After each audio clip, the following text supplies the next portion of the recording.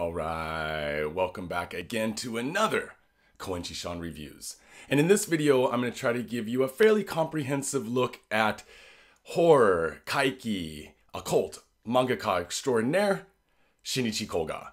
If you know the name Shinichi Koga, it's probably because of this, Eko Eko Azaraku, which is available in English. It was released in 1975, and it was subsequently made into multiple movies, TV dramas, anime, and spin-offs of all of those things. But we'll get into that a little bit later. First, I'd like to kind of go through a little bit of Shinichi Koga's background, his history. Then we'll look at some of his releases I have here, and then we'll flip through some of the panels and so you can get an idea of his style. But to begin with, Shinichi Koga was actually living in Shanghai at the end of the war in 1945, but his father died of some illness, so he, his three siblings, and his mother returned to their hometown of Hakata in the Fukuoka prefecture of northern Kyushu, Japan. When he returned to Japan, he was a child and he was dirt poor. He even recounts being so poor he couldn't afford shoes, the pain of stepping on rocks, walking in the snow, and how awful that experience was. And of course, a lot of people in post-war Japan at that time were extremely poor. Some people died of starvation, and yeah, I'm sure you know a bit about that history. But at any rate, he came back to Japan, and then upon reading Osamu Tezuka's Lost World, which came out in 1948, Shinichi Koga decided that he wanted to become a mangaka. That was going to be his goal in life. Actually, at one point, he even sent a fan letter to Tezuka, and Tezuka actually replied to him. But unfortunately, his stepfather found the letter in the mail before he could, and his father opened it, read it, and burnt it because I guess he was quite a strict father figure and he didn't want his son going down the path of the mangaka. And unfortunately, Shinichi Koga never got to read the contents of those letters, of that letter.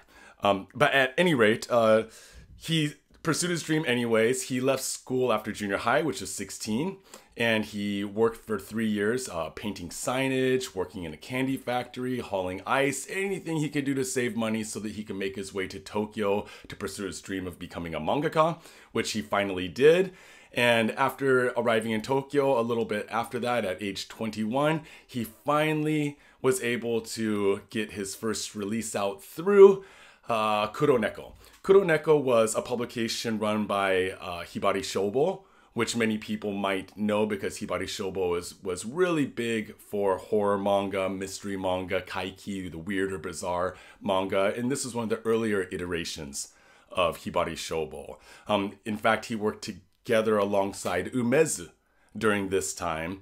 And over the next 7 years, he produced, I think, around 48, nearly 50 things that were released in these Kuroneko and other Hibari Shobo publications. But we have to remember that at this time, this was the Kashihon era, especially that really was big in the 1950s and 1960s. It's very likely in the early 50s, that's how he ran across Tezuka's Lost World and got exposed to it because it was quite cheap to rent manga through the system or books at that time. So even the poor could get access to these things. But at any rate, he produced about 50 works over this time.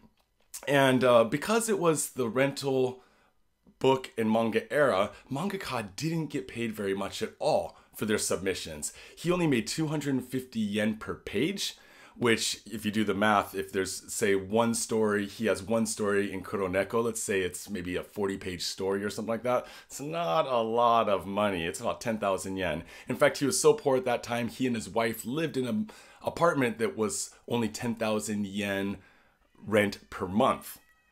So you can imagine he was probably doing side work in his early years too to try to make ends meet, or his wife was. But a lot of that changed in 1966. In 1966, there was a bit of a kaiki manga boom with Weekly Shoujo Friend or Shukan Shoujo Friendo. They really were doing well releasing these kaiki manga, these bizarre, weird, and strange and horror mangas. And at that time, rival publications were also looking for mangaka who could help them compete with Shukan Shoujo Friendo. And he got picked up, and he started releasing his series, which was Shirohebi Yakata, or White Snake Castle. Not White Snake like the hairband, but Castle of White Snakes. Right? And that was supposed to be, that was his first serialized release, not just one-off stories. So he had finally been able to publish a serialized work, and it was only supposed to run for, I think, about 6 months. He ended up running his serials for about 2 years. So then he was, got a little bit more stability in his life, and he really started focusing in on just purely horror and occult themed stories, rather than before, where he was also doing some kind of mystery or some kind of semi-sci-fi stuff. But that all changed with that big Kaiki boom in 1966, and then everything really changed for him in 1973. Why? Because that was the year of the release of The Exorcist. Just like in America, The Exorcist was a huge hit here in Japan, and because of that, there was a big occult boom. And people were voraciously consuming occult-related film, TV, and books and manga. So he was able to enter in on that boom. And he was actually approached by the head editor for Weekly Shonen Champion and asked to produce a series just for them, which ended up becoming Eko Eko Azaraku. Yes, and this is really the bread and butter of his fame. I mean, for me, Eko Eko was not the first thing of his I read. I read a lot of his one-offs first, but Eko Eko Azaraku was really palatable. It was hardcore for the time because, there's a lot of violence, sexual assault, nudity, and occult witchcraft, but this was new for a lot of people, so people were really into it. Then he kind of finally made it as a mainstream mangaka. Eko Eko ran from 1975 to 79. It was extremely popular. By the 80s, there was movies coming out, and this continued on for almost 3 decades of releases and re-releases and re-releases of different stories or different takes on the Kuroi Misa character and the theme of Eko Eko Azaraku. So, more notes. So he's really considered to be one of the main pioneers of Japanese horror.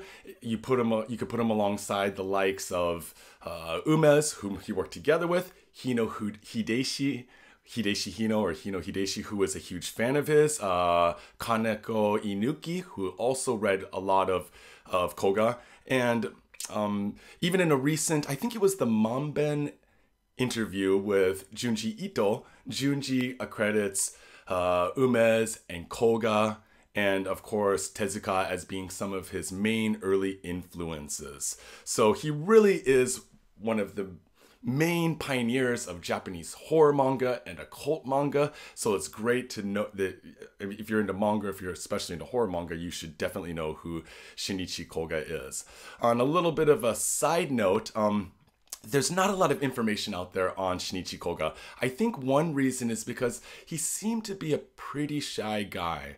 There's an anecdotal story that I read in this, which was an invaluable resource when I was researching him. This is called Kaiki Mangado.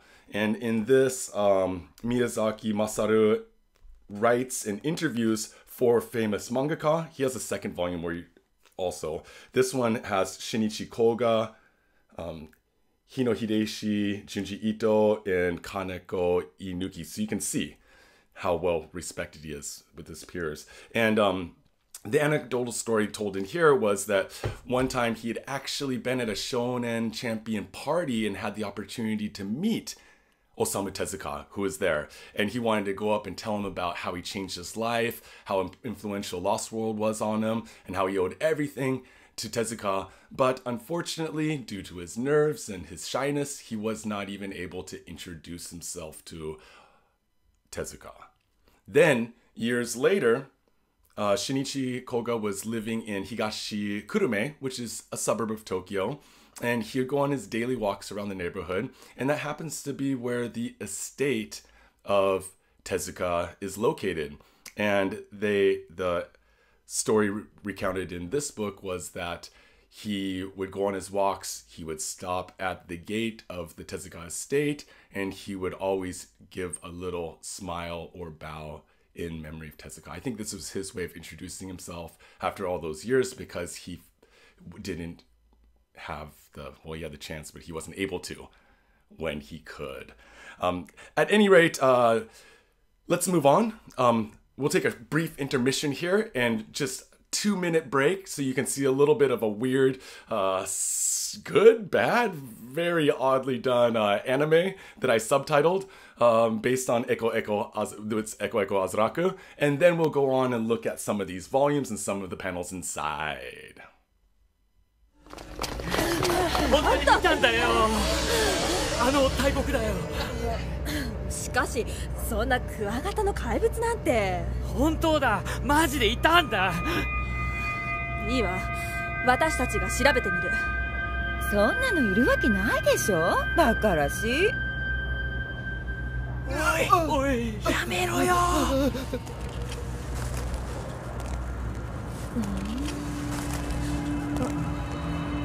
なんかうごめいてる？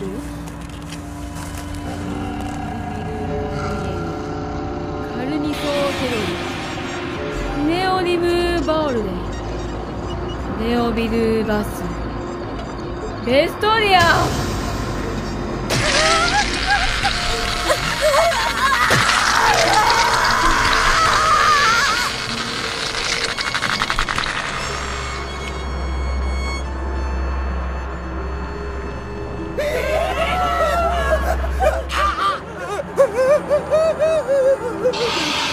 カメロイルマフェリー、サドイルマオル、ウェイトフマレリフ。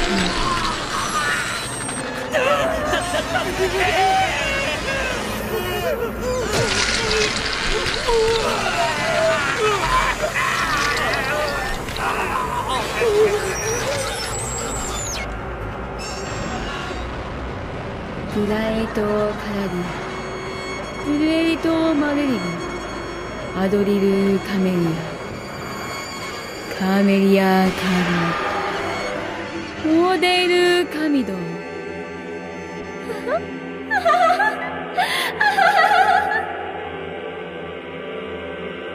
エコエコアザラク、エコエコザメラク。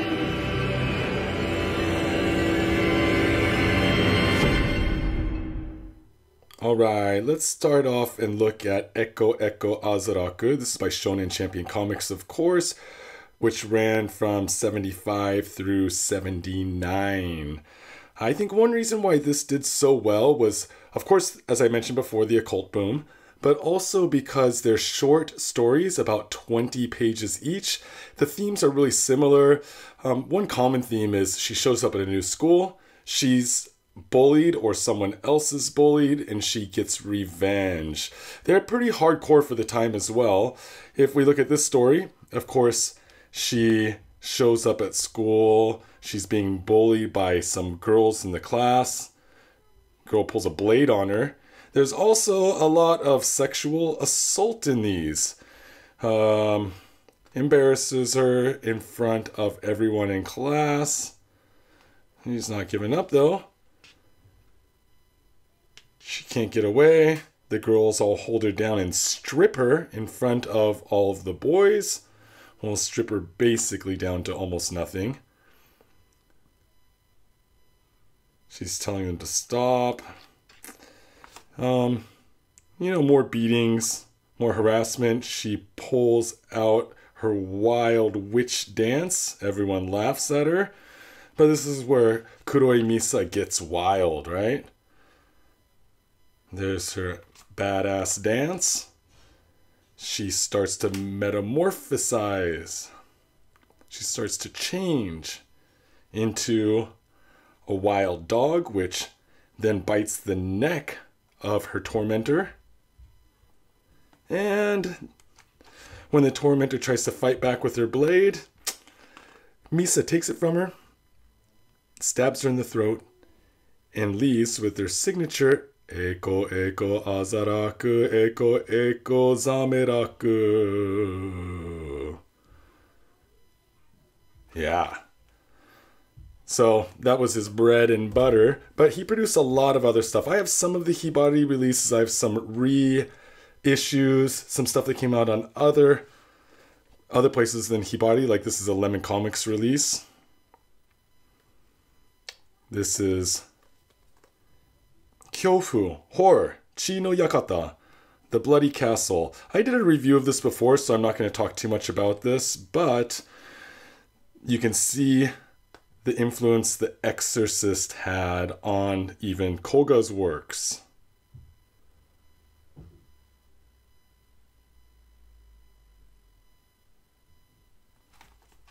Even the back cover. And that's just one part of the story. It's not even a major twist in the story. Here we have Namachi o Su Yojo, which is about two blood-sucking babies. This is a theme that he hits on a lot in his books, which is infants with powers, or maybe they're blood-sucking. In a short story in the back of Kuroshiya Capseru, which is a little bit more sci-fi, there's some little bank robber babies going around capping people. These babies are pretty wild. These, of course, are blood-sucking babies. And the victims tend to not be adults. A lot of kids get messed up in Shiga Kogen's work because these were directed at shonen. These were directed at kids. You know, junior high school students, I think, was in maybe high school students as well were the main target audience.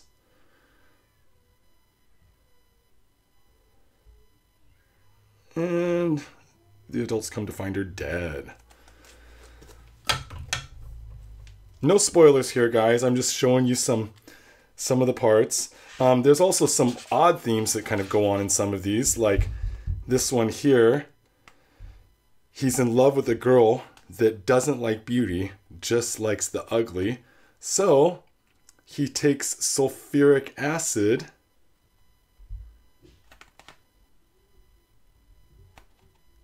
and he's like, brother, don't do it. Deforms his own face. That's pretty sick. That's from Chi ni Norowareta Bakemono no Yashiki. This is one that is pretty common, pretty easy to find. This is Kyofu no Kuchibashi, or the horror beak, the beaks of horror, maybe. And here's an odd theme that you don't see every day. Good old-fashioned sky burial. Not as organized as they do in Nepal, I think. But this little girl is being fed to the birds. There's a sickening twist after this too. But again, I don't want to give away any of Kyofu no Kuchibashi. Here's a horror comics release. Chi Midoro no Mushiyashiki. So, the bloody insect room.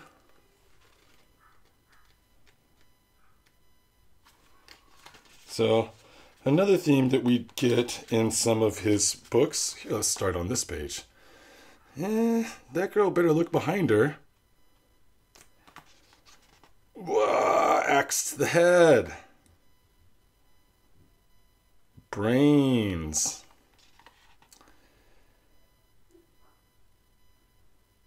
The brains are coming out. Yum. And cannibalism. You're going to get a prion, and end up with mad cow disease, dude. So that's pretty disgusting. Just a couple more here. Give you like a good, well-rounded look.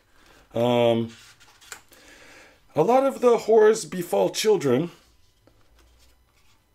Here we have her dorm roommate and this is in Yami no Shinen Gakuen. This is a story about a girl who goes to a school to become an idol. However, they are not training young girls how to become idols and superstars here. There's something sinister going on. And this girl here is her roommate, who seems to have disemboweled herself.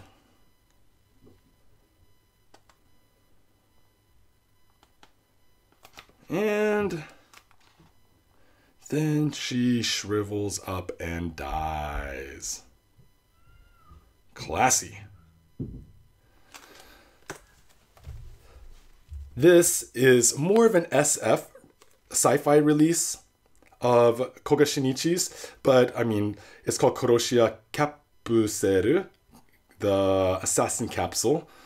And this is odd. I really enjoyed this one because it was so different than his usual stuff. What it basically is about is, I mean, there's a few stories here. There's 3 different stories under this theme, but we have these pills that when you take them, they go into your system, and it's hard to see there, but here little dudes come out of the capsules and kill you from the inside out.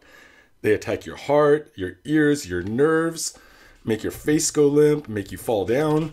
They do all kinds of stuff to you to kill you. And they crawl in your arms and your belly. You got to be careful you don't get in their stomach, though, in the person's stomach, otherwise you melt if you're one of those little dudes.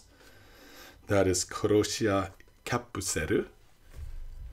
And this is the reference I referred to earlier. This is Kaiki Mangado. And this is where Miyazaki interviewed and wrote about famous manga artists. And then Adachi Tsuyoshi put it into comic book form. So here we see Koga Shinichi in all of his wondrous glory. This is probably when he was in his late 70s. Here, a bit before he died, that this was put out. And here, as I mentioned earlier, we can see him on his daily walk. And we can see him in front of the Tezuka estate, thinking about his old idol, Osamu Tezuka. I thought that was a wonderful way to wrap up that story. And this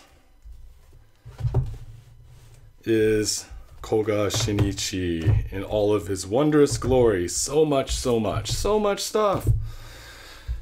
I strongly recommend picking up Eko Azaraku in English because it is available. There's a few fan translations out there of other stuff, but it's really hard to find. Someone like me one day when I have more time needs to go through and translate a bunch of this stuff. But until then, thank you to everyone who subs, who likes, who shares. You guys are awesome. I hope you like this video. I know it was a little bit long this time. Join us in our Discord. Lots of cool recommendations over there, and everyone is very nice. And I will be catching you soon. 待ってね